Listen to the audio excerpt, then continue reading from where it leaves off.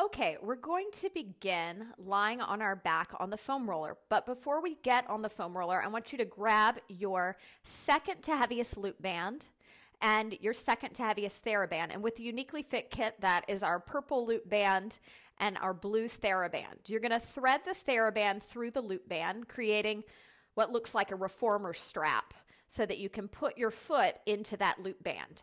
Now, with scoliosis, we know we have a convex side and a concave side. Our concave side is our tighter side. It's our lower side. Our convex is our weaker, and it's our higher side. So our focus today is to get that convex side stronger and to get some more flexibility into the concave side to balance out the S-curve. So go ahead and bring that loop band around the foot of your concave side. So that's your dominant side, your dominant leg. You're going to lie supine with your tailbone at the bottom of the roller. And you can gather that band and just kind of rest it down near you because we're going to use it in a second. So the loop band is around the foot and the Theraband is to your side so that you can use it as a lever. Bring your arms into cactus. We're going to open into a pec minor stretch. So just have that band there. Arms in cactus, holding cactus first. Inhale. Softening the breastbone and sternum in towards the roller, wrapping the shoulder blades around the roller, making sure your head and tailbone are supported on it. Tip your tailbone down, arching the low back, finding that deep lordosis that we live in. And now tuck the pelvis under and see if you can flatten the low back into the roller, pelvic flexion. Our goal today is to stay in between those positions, neutral pelvis. If at any time you feel the front of the thighs and hip flexors grabbing, going into that tuck, that pelvic flexion, is a great way to turn off those overactive hip flexors and quadriceps. So from here, I'm going to have you grab that lever, that Theraband we've created, with the same arm as the leg it's around. Bring both of your elbows into the floor, pushing them down into the floor for stability. Plug your shoulders down, forearms will pop up, fingers are long.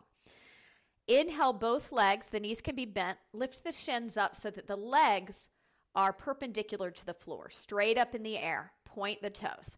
Legs hip distance apart if you have any back issues. They can be together if you don't. We're going to lower that loaded leg down on our exhale. Exhaling to lower. Inhale, feel your pelvis pull towards the wall in front as you lift that leg back up. And exhale, lower. And inhale, lift. And make sure that sternum is reaching in towards the roller, softening, belly's pulling in towards the spine, chin's lifted so we don't get a strain in the back of the neck. 2 more, 2. And last one. 1, bend the knees, put the feet down for a second. Interlace your hands behind your head, supporting your head. We're going to crunch up on an inhale and twist away from your dominant side, twisting away from that concave side, back to center and lower down.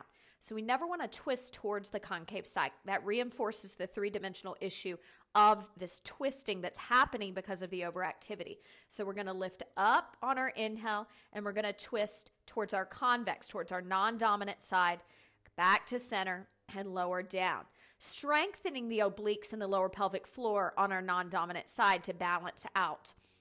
Lifting up, we're also getting a nice stretch as we twist in the side body of our concave side where we're tight. Give me 1 more here. Inhale to lift, pelvis pulls forward, lengthening. Don't let your torso get shorter as you go up. Exhale, control it as you go down. Grab that lever with your hand again. Same side. Pin the elbows into the floor. Lift the legs up into the air like we did before, perpendicular. Feet hip distance, legs hip distance apart if you have back issues, together if you don't. And externally rotate your legs from the top of your hips. So make sure it's not from the knees or the ankles. Same exercise here, lowering the loaded leg down on your exhale. Getting a little more into the lateral hamstrings, lower pelvic floor, internal obliques. Plugging the shoulders down, using that breath. Just 2 more. We want to spend more time on the convex side, but we always want to start on the concave side with strength work so the muscle memory will translate to the other side and the movement patterns will be more efficient. 1 more. And bend that knee. Now go fish for that foot if you can up in the air. If not, you can come off of that roller. It's pretty easy to lift the other foot once the other one's down and put the loop band around it. But if you need to come up and off the roller to switch sides, go ahead and do that. So we're going to bring the loop band around our convex sides foot, and we're going to begin with our parallel lowering and lifting. Plantar flex your foot as long as you don't lose the band. Both legs are up. Elbows pinned into the floor. If you can't get your elbows to the floor for one reason or the other, you can push your palms into the ground. Go ahead and lower that leg down on your exhale, taking your time, no racing. Inhale, lift it up. So send that energy through the lower abs, up through the crown of the head. So you're lifting up on the muscles that stop your stream of pee as that leg lowers down, controlling it. As that leg lifts up, the torso lengthens, the pelvis pulls towards the wall in front of you. Give me 5 more on this side, doing extra repetitions to balance that body out. 5, exhale down, and 4. And you can also take the hand of the leg that's on the same side of the leg that's up to the hip to kind of guide that hip and make sure it's not hiking or the leg is not pulling closer towards you. It should be straight up in line with that hip, that extended leg that's isometrically held. 2 more, 2. And last one, you're doing great. Exhale and inhale. Bend the knees, set the band to the side. Let's come back to our crunches, interlacing the hands behind the head, lengthening the torso as you crunch up, working the rectus abdominis, twisting away from the concave side again. So we don't want to twist towards our we don't want to twist towards the concave. We want to twist away from it, engaging the convex side of the abdominals and getting that rotation, countering the rotation that's natural because of the S-curve. So 4 more. Just know that you're twisting away from your dominant arm, your dominant side, the lower side due to the S-curve. And 3. Last 2, make each one count. Hear those exhales. I want to hear that ujjayi breath. It sounds like the ocean. Bracing the abdominals. 1 more. Up, twisting. Wonderful. From here, gather that band again, lifting those legs back up perpendicular. Remember, they can be hip distance apart or they can be together if you don't have any back issues. Pointing the toes, external rotation from the top of the hip sockets. When you're ready, taking that leg down on your exhale, controlling it. So this does mimic the reformer. The reformer, the legs in straps. But what's nice here is we have the challenge of the stability.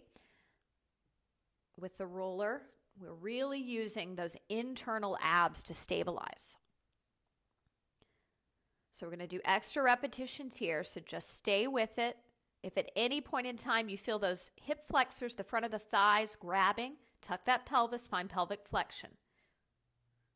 Puppy dog tuck of the pelvis. Give me 5 more. 5, using that breath. And 4, softening the breastbone inward, wrapping the shoulder blades around the roller, softening your gaze, closing the eyes if it feels nice. Might be an extra challenge for your proprioception. 1 more. And 1. Bending the knees, placing the feet on the ground. Make your way off your roller very slowly. And we're going to take our heaviest loop band and we're going to bring it around our upper arms above our elbows. From here, we're going to bring our forearms onto our foam roller. So heaviest loop band in our set is our gray loop band. It goes above the elbows. And forearms we're going to place on the foam roller for a forearm plank. Feet hip distance apart if you have back issues, together if you don't. Knee taps from here. I want you to tap your knees down, push those forearms into the roller, pulling out on that band to feel the scapular stabilizers. Tap the knees down. Exhale, tap them down. Inhale, pick them up. Exhale, tap them down. Inhale, pick them up. Exhale, inner thighs resist as you lower. Inhale, pelvis pulls towards the feet as you lift. Feel that energy. Exhale, pelvic floor muscles lift in and up. So as the pelvis pulls down, the pelvic floor muscles lift in and up. Shoulder blades together. Puff up your serratus, your shoulder blade anchor by pulling the shoulder blades together. Lift the chin a few inches.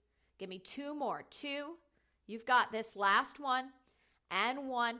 Glide that loop band down to your wrist. Sit back into child's pose, pulling out on the wrist with the band on. Yes. Palms facing in.